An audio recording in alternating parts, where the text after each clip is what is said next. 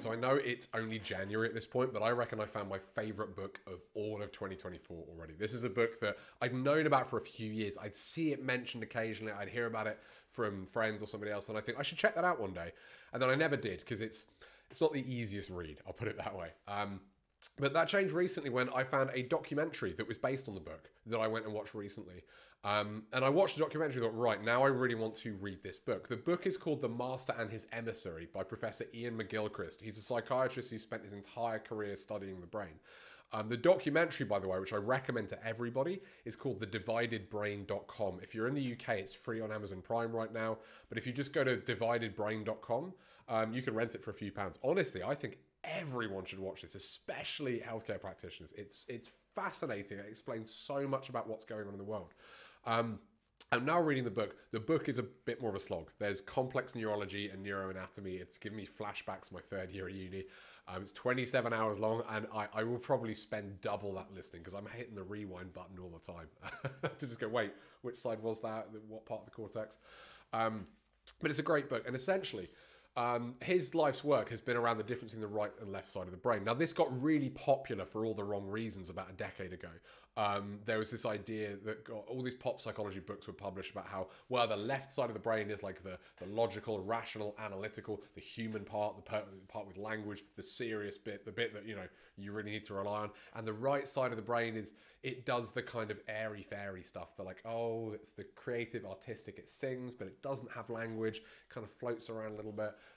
There was even this idea that the right side of the brain, the right side was female and the left was male, which is absolutely not true. And pretty much all of this stuff was shown to not be the case.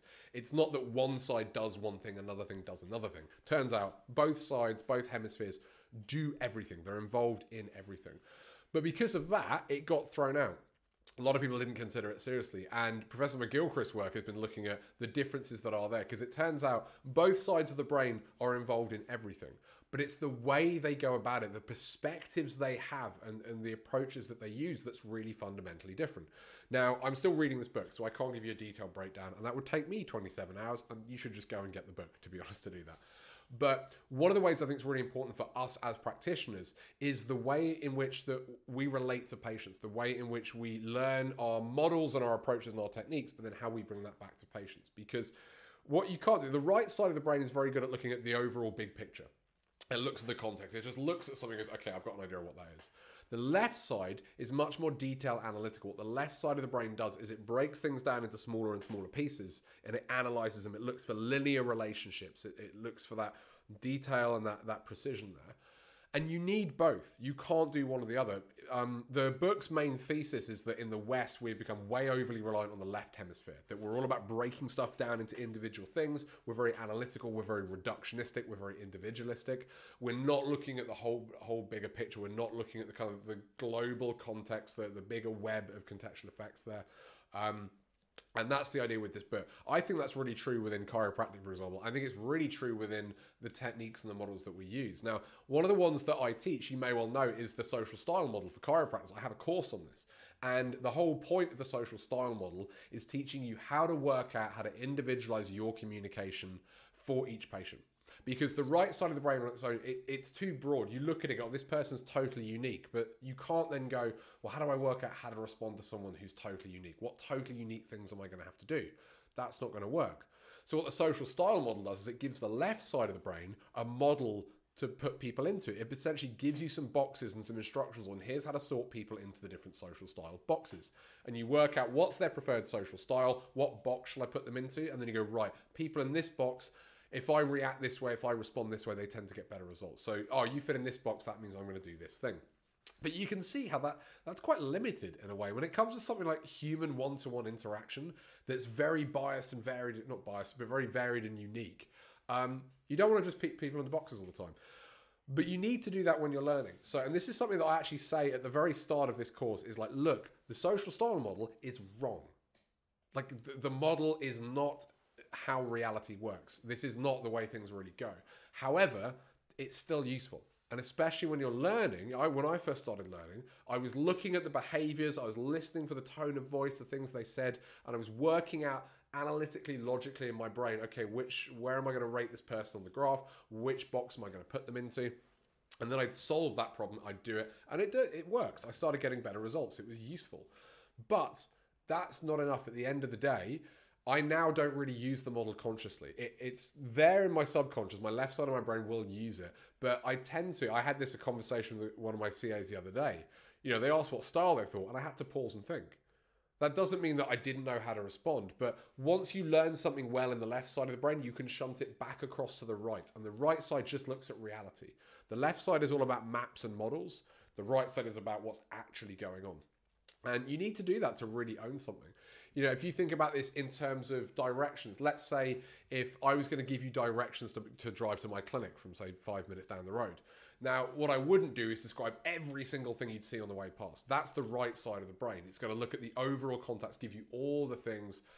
That's not going to be very helpful. What I could do instead is I could draw you a map. And that's what the left side does. It analyzes the route.